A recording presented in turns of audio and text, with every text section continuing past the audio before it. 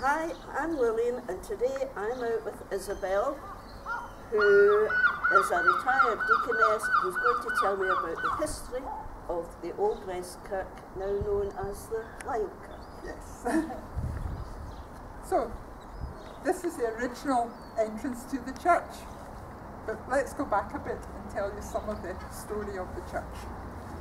Long ago, 1560s, there was the Scottish Reformation, and part of the rules of that was everybody had to go to church. But Greenock was such a small fishing village, they had no church, and they had to walk to Inverclyde. Fine on a nice day like this, but when it was wet, it was rather unpleasant. And eventually folks said to the laird, the owner of the land, John Shaw, would he build them a church. John Shaw was quite in agreement, but a wee problem. They had to have permission from the king, who was James VI, later James I of England, for permission. John Shaw was a courtier, which was good, so he had the ear of the king, and the king gave permission for a church to be built, as long as John Shaw paid for it. So a wee church was built on the shore at the West Burn, and everybody was delighted. They had their own place, and they didn't have to have that long walk. The church grew, and the town grew, and eventually they needed another church for the town.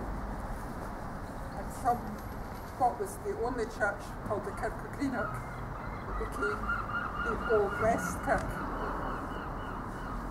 Fine, everything was fine for years, and then in the middle of the 1850s the church fell into disrepair. The graveyard was hacked to the gunnels, and they decided they couldn't afford to do anything with the building, and it was closed. Another new church was built, it's called now Westburn Church, up in the town, and the congregation moved there. But people weren't very happy about that. They loved their old church and the history of it, and a lot of local businessmen agreed with that. They valued the history of the church, and funds were raised, the church was refurbished, and at that point some stained glass windows were put in. They were very modern for the day. Windows designed by the Pre-Raphaelite Brotherhood, William Morris, Rossetti, and a few others. And everybody was happy until something else happened.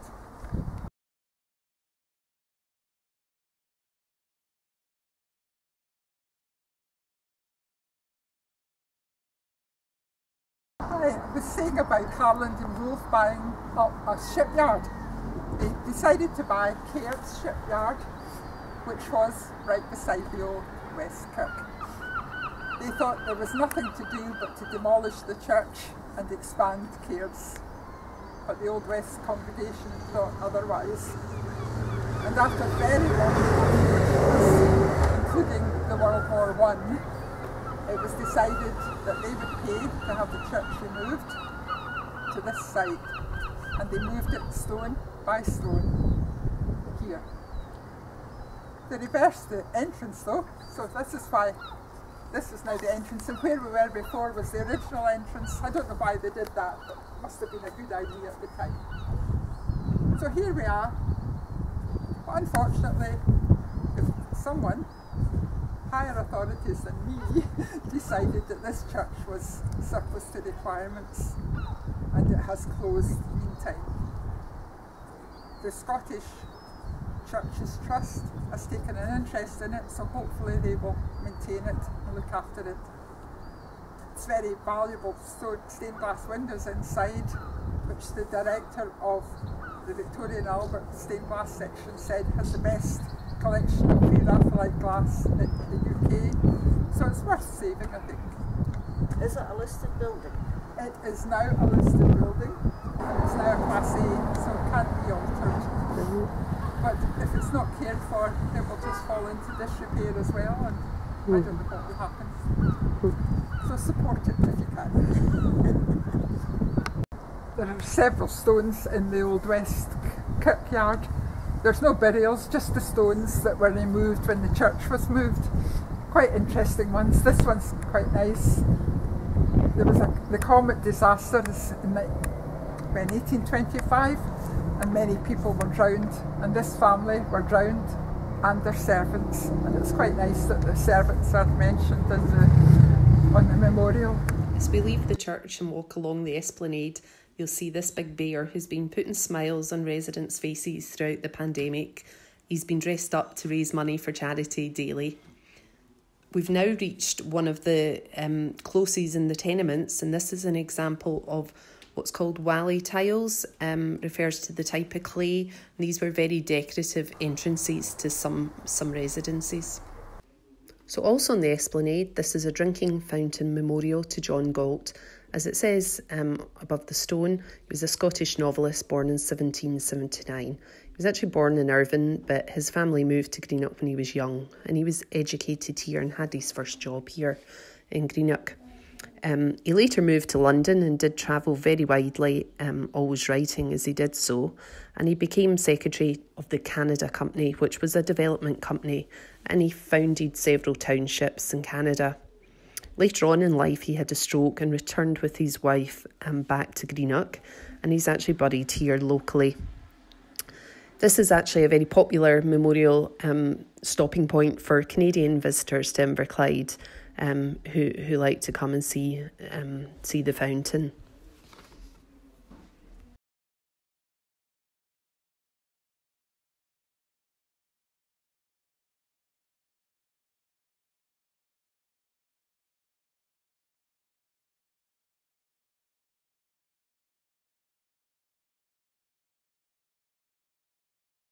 This house was built by a local man called Alexander Bowers. Alexander was born and brought up here in Greenock and joined the Merchant Navy, where he became a captain at the age of just 20. The house was called Bowers Folly because it was the last house on the Greenock boundary. In 1883, his son Henry was born, but sadly Captain Bowers died when his son was only 4. For a while, the devastated Mrs. Bowers moved the family to London, where they had some relatives. They did, however, return to Scotland and later lived on the Isle of Bute. Harry followed his father's career and joined the Royal Navy and had a distinguished career. He later joined Captain Scott's Antarctic mission, which aimed to get to the South Pole. It was here that Harry became Birdie Bowers because of his beaky nose. The nickname stuck from then on. The party went to the South Pole with Captain Scott, but found they had been beaten to it by a Norwegian team. They were met with atrocious weather conditions and ran short of supplies. One man died of exposure and the others wrote their letters home before dying too. Captain Scott called Bowers a marvel, the best of the best.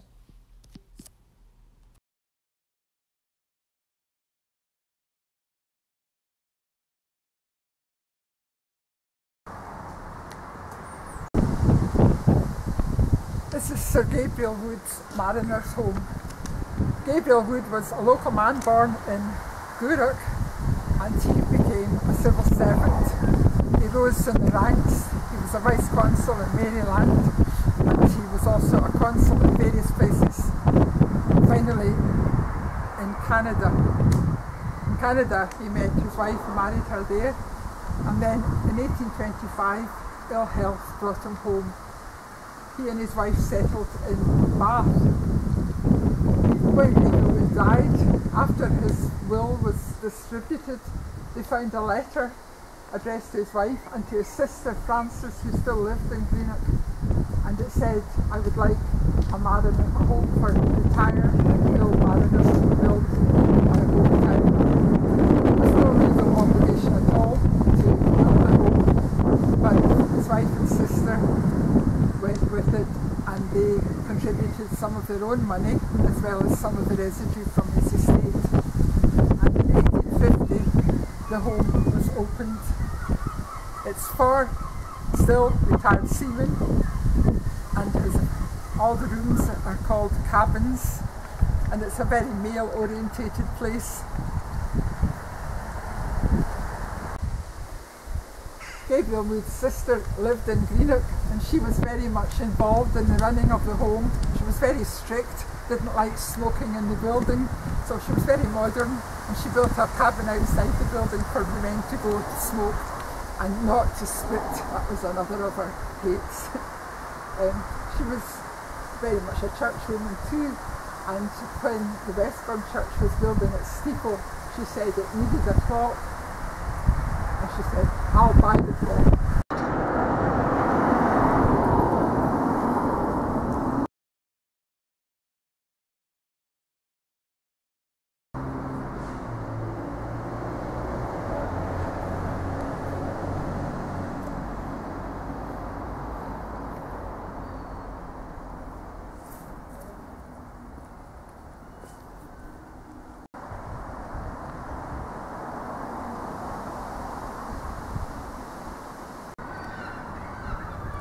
This is the last stop on our guided tour today.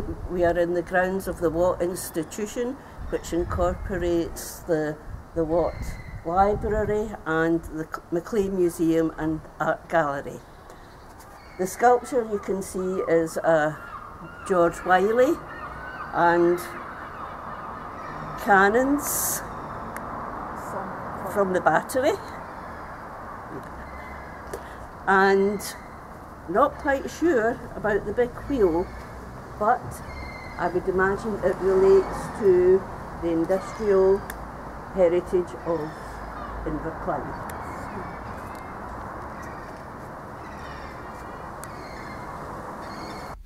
That's us reached the end of today's tour of historical highlights of Greenock. Hopefully you've enjoyed the tour. If you would like to join us at the Bothy on a health walk, please do get in touch. Our contact details are at the end of the film.